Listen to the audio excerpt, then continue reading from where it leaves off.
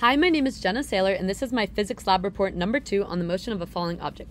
Starting out, we're going to discuss the purposes of the lab, and they were to capture the motion of an object dropped from rest straight downwards, to analyze the motion of an object in tracker, to construct a computational model that only includes the effect of gravity, and then to construct a second computational model that includes the effect of both gravity and drag, then to compare the computational models to the observed data and draw conclusions, to discuss potential error, and then finally to discuss the what-if questions. Some important concepts to understand are Newton's second law, which is net force equals mass times acceleration, and as our object is being dropped from its initial height at rest, it's gaining speed due to the force of gravity, and later in the report we will discuss how drag affected that acceleration. Another important concept to know is the momentum principle, which is F net equals change in momentum over change in time, or momentum equals mass times velocity. And basically momentum is a single applied force over a period of time which causes an object to gain speed and accelerate.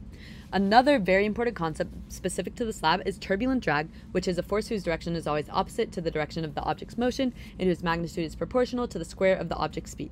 And then finally we have velocity and acceleration, and velocity is the change in displacement over change in time, while acceleration is change in velocity over change in time. So the system in this experiment was the apple, the hand, and the table, and the surroundings were all the space around it. The initial conditions were an initial velocity of 0 meters per second and an initial height of 28.8 centimeters, and finally the observed model had a smaller acceleration than Model 1 and Model 2, and we'll get more into that later. Next is the actual experiment. The first step was to record the motion of the object, the apple slice, being dropped from rest in the one direction. Then the video was uploaded to Tracker, and the results were plotted into a graph as shown below. And then finally, an online graphing program, Desmos, was used to overlay the 3 different trials and compare results, and we'll get more into that stuff later.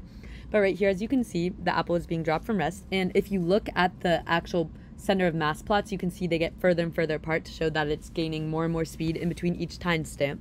And then down here, you can see the position versus time graph is slightly curved, and the velocity versus time graph is not constant, but is at a downward incline, which means that there is a constant downwards acceleration. Okay. Next, we have computer model number 1. Here's the code. Some of the code was more tailored towards my actual object. I changed the mass towards the mass of the apple slice.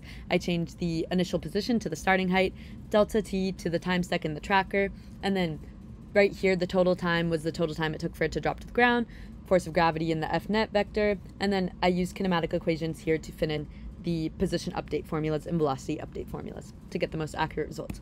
And then as you can see here, with the gravity only model, the results look pretty similar to our initial experiment. The position versus time graph is also curved, and then the velocity is a downward sloping line. Next, we have Model 2, which is the code that counts drag. And using the drag formula that we discussed on the first slide, I found B, which was 0.025, and then using B and updating these highlighted lines down below, I was able to get the new code, which produced these graphs. And we still have very similar looking graphs. It is a curved position versus time and a pretty linear velocity versus time. So the observed experiment had a smaller acceleration than the 2 computer models. Model 1, which only accounted for gravity, had the largest acceleration out of all the trials due to the lack of drag and other forces counteracting the motion. Model 2, which was gravity and drag, had a smaller acceleration than Model 1, but a larger acceleration than the observed model, and this will later be discussed when discussing present error in the experiment.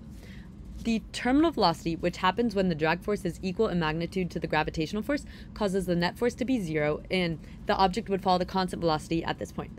There is never a point where terminal velocity is reached within the tested experiments. However, if the gravity and drag model continued in motion for a little more time, it would have had a constant velocity near the end, as you can see here, because it's starting to sort of even out and reach its final speed. And finally, if the object was initially thrown downwards rather than being dropped, the terminal velocity would be reached at a faster rate due to the more rapid acceleration, and eventually to the final speed, because it would just gain all of its speed much quicker. Errors. Because the observed experiment was not performed in perfect conditions, there was definitely room for error. There was also some rotation of the object as it fell, which took the linear speed away from it. And my limited knowledge of coding was yet another source of error in the computer models, because I could have had more accurate code if I had more knowledge and went more into depth in the actual coding part. And then finally, in the future, a more precise video tracking system could have been used to ensure the results are more accurate, or more points could have even been plotted on the graph to make it more accurate. As mentioned in class, the smaller range of time that you track an object in, the more accurate the final results are going to be because of the summation. Thank you.